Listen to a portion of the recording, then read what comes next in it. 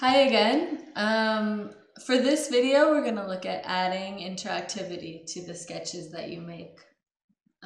In this video, I'm using the audio to change a parameter of the sketch, which in this case is the color. But you could also use the mouse or write sort of custom functions or use a MIDI controller to control other aspects of what you see on the screen. So here we'll get started and show the code. So this is the code that's generating what this kind of color sound thing. And yeah, you can see.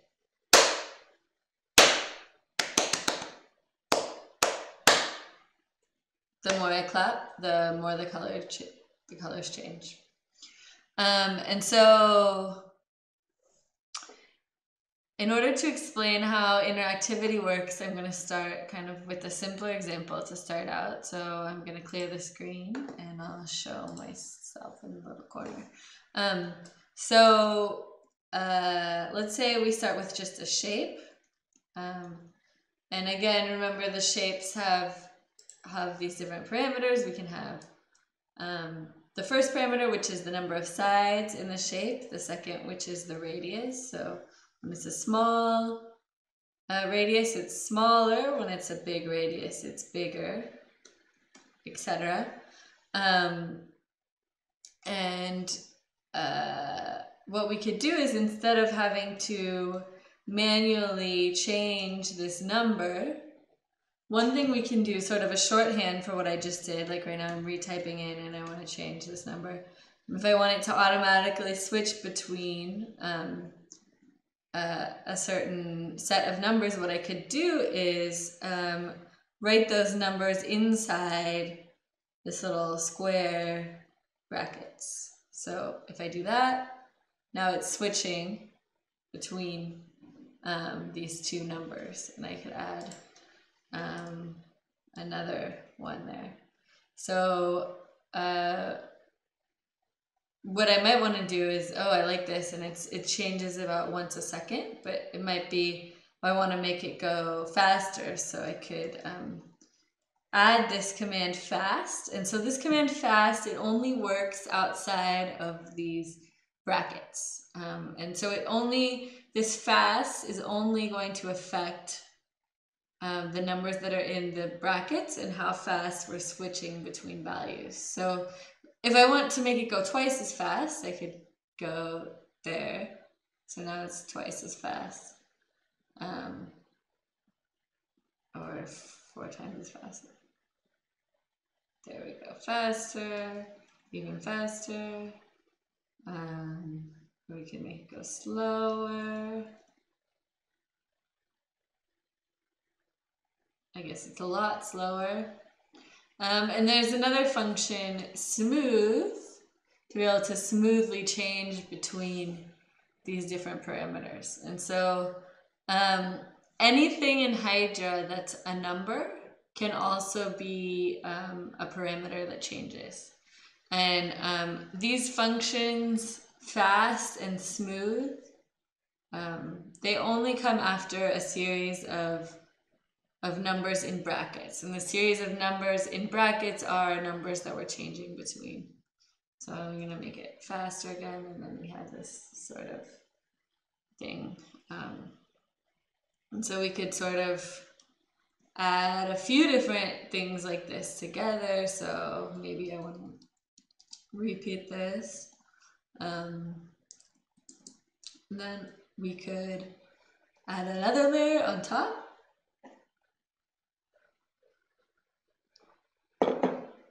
So I'm going to say diff with a different shape. Let's do a triangle this time. So here I just added a triangle. And let's say with that shape, I can have different numbers for its radius as well. So I'll just go between 0, 0.9, and 1. And so I just ran this code and it says this, missing parentheses after argument list. And so sometimes I think when, you know, you're adding lots of code, it can be easy to miss how many parentheses exactly should be there. So it's telling me I'm missing a parentheses somewhere, so I'm going to add a parentheses in. Oh, it looks like my triangle went away, but that's probably because I put a 0 radius. There's a triangle. So maybe let's go to 1. Oh, and I put it very slow. And I'm going to do a smoothing to this as well.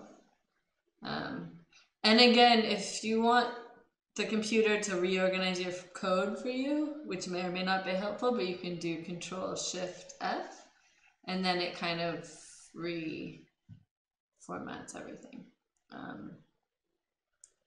So here we can start to add animations, and I could say maybe, I don't know, maybe I want my face inside of one of these squares. So maybe I will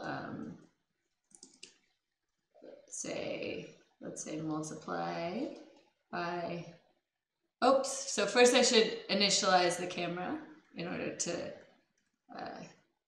show the camera here. So I'm going to do init cam to start the camera, and then I'm going to do multiply this by the camera. So now you can see my face in here, and right now it's kind of changing the box that's around my face. And then what I could also do here, actually I'm going to get rid of the triangle just for a little, so we just see this.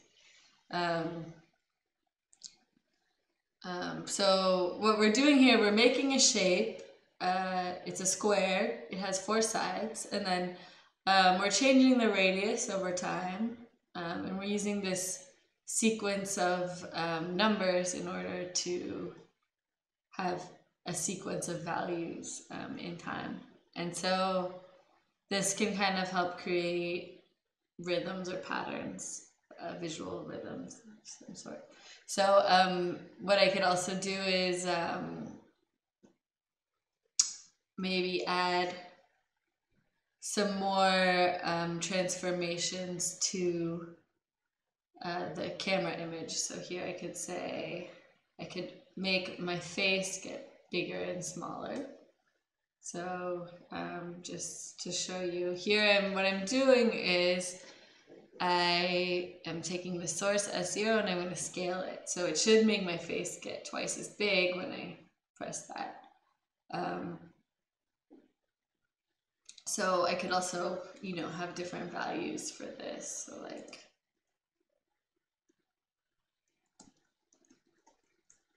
and so here I'm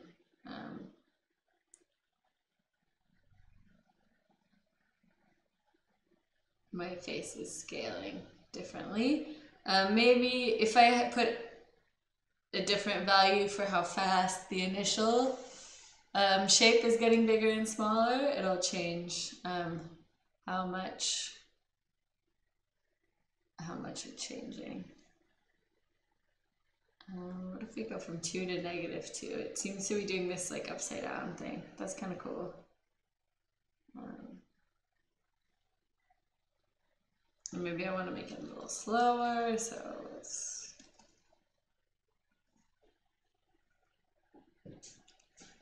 And here. So this is the way of adding simple animations. We haven't gotten to interactivity yet, but we'll get there next. So let's say instead of having this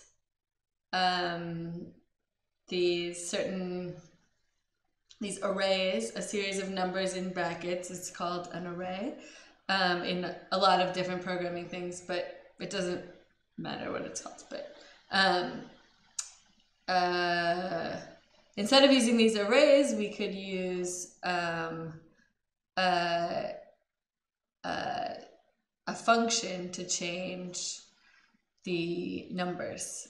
And so again, any number in Hydra can be represented by a function or an array. And so what that means is any number can be something that's changing over time. So I'm going to go ahead and get rid of this scaling again, so we'll have a simple sketch again. And so we'll go back to this and go back to this. Let's see. Okay, so now we're back to our straightforward sketch with not too much moving. But let's say, what if we want the size of these boxes to be controlled by the mouse? And so what I can add is basically my own function. Functions are also, these things we've been using in Hydra, these are also called functions. And they're basically little pieces of logic that can be reused in different ways and put together in different ways. And so I want to make my own function that will make the size of this shape change with the mouse. And so what I can do here is, this is the notation for writing a function. So I need to do this parentheses arrow. And then what I can do is say mouse X. And so what will happen now is it should be that this square changes with mouse X. So what you'll see is I move the mouse off the screen, it disappears. I move the mouse back on the screen, it shows up again. And that's because the mouse is showing pixel values, basically. So the mouse is going from 0 when it's over here to like 1,000 when it's over here. And really, in order to see a change in size, I need to be going from 0 to 1. So what I could do is actually divide this by 1,000. So here what I'm doing is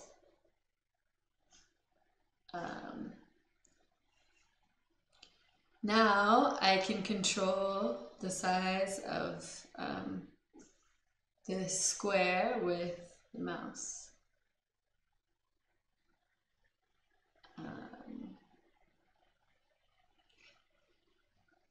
And we could use mouse Y to control, for example, this scale. And so again, I can't just type in mouse Y here. I have to use this notation with the parentheses and then the equals and the arrow, because that's how the computer knows that that's going to be updating each time. And it kind of calls this piece of logic or function to calculate what the value should be the next time.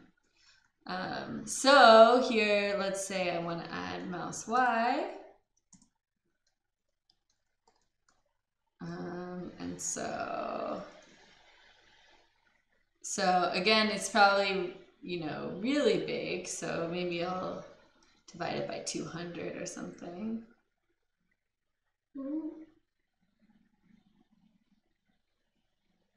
Maybe.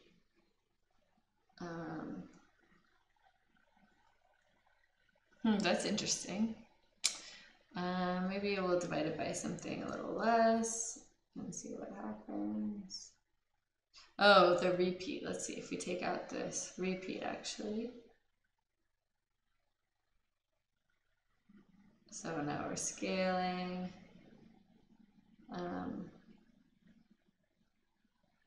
I think actually the mouse Y, it's a little finicky. Mouse X can be more stable, but so now we've created this that responds to the mouse. And so we can use the same method to make something that responds to sound. And so there's a way in Hydra to get the microphone signal and use that sort of as a parameter, similar to the way that we're using the mouse as a parameter. You might have noticed when you first loaded the page, it asked to use your microphone. And so if you didn't allow the microphone initially, you might want to go back and reload the page and make sure you allow a microphone.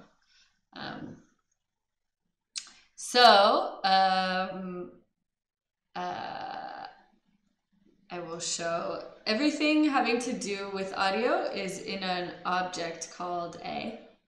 And so in order to show the microphone input, we could do a.show. And so what happens here is that we can see these bars going up and down based on whether there's sound or not. So if I'm quiet, we'll see nothing. And then if I clap, we see the bars move up and down. And so the left-hand side is lower frequencies and the right-hand side are higher frequencies of sound.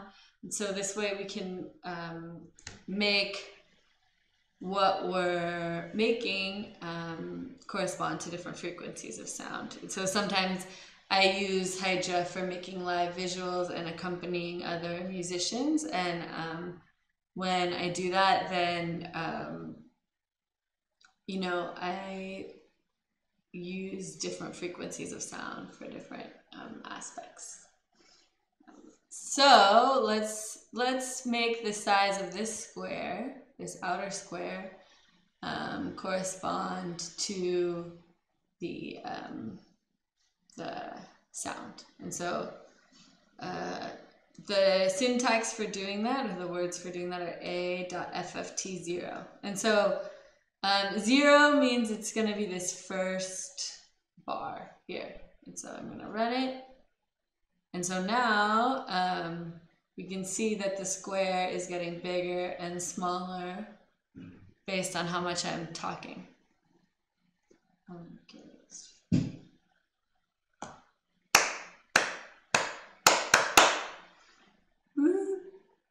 Anyways, now we have an audio reactive thing. And again, this same way of making things react to sound can be applied to any of the functions we've seen so far, and any of the sketches we've seen so far where there's a number. So you can replace a number with a function, and this, the audio value always goes between 0 and 1. So, you know, if I wanted to make it bigger, I could multiply this by 2. And so now it gets really big when I'm talking. And again, the inside is still corresponding to my mouse. I'm going to actually make it be mouse X.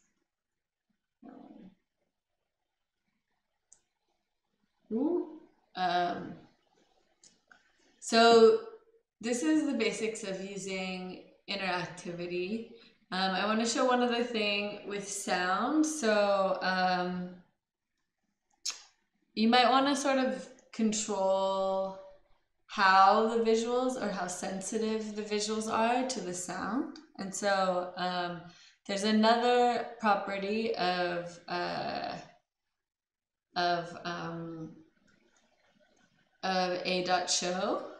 of the audio object, that is called smooth. And so what you can do is say set smooth, and what this does is it kind of averages out the values over time. So if you wanted what you're making to be really, really sensitive to the audio signal, put set smooth 0. And so it's going to take the exact value of the microphone at any time. So here, it's really sensitive when I put set smooth 0. When I put set smooth 1, it's actually going to stop reacting completely, because what it's doing is it's averaging the current value of the audio with the past value of the audio, and this number is how much to weight the past value with the current value. And so if I put a 1 here, it's going to stop reacting. But let's say if I put 0.9, now it's reacting, but it's a lot less jumpy than before. And so based on the microphone you're using, the type of audio you're listening to, you might have very different values for how much you want it to smooth. There's some other functions that I won't go into right now, but basically I just realized you can't see these bars very well. I'm going to move this a little bit. So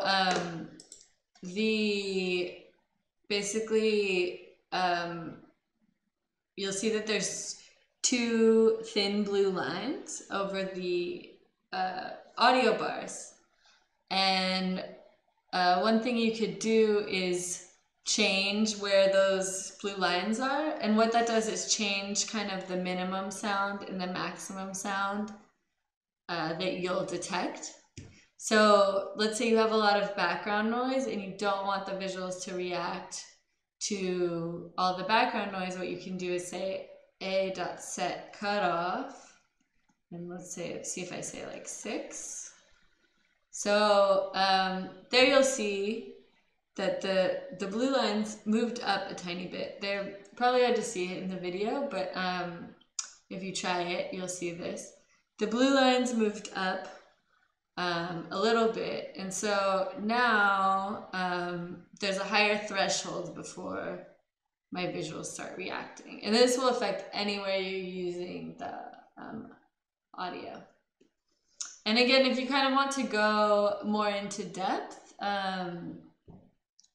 I recommend the documentation and other resources here in the kind of help window. So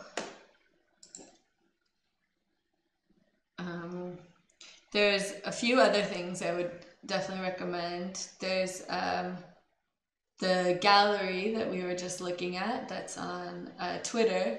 There's a collaborative editor for Hydra called Pixel Jam, where you can open and end up collaborating on a sketch with anyone in the world.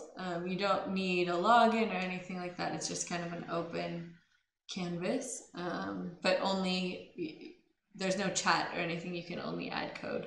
Hydra book is a great introduction to Hydra, and there's a lot more tutorials and examples. And there's also a forum and a Facebook group, and I really recommend that if you've enjoyed this series of videos, you can join either the forum or the Facebook group and ask questions. Everyone's very friendly to help out. And so I just wanted to mention those things because I know when you're learning something new, it can be helpful to ask questions, and no question is too new.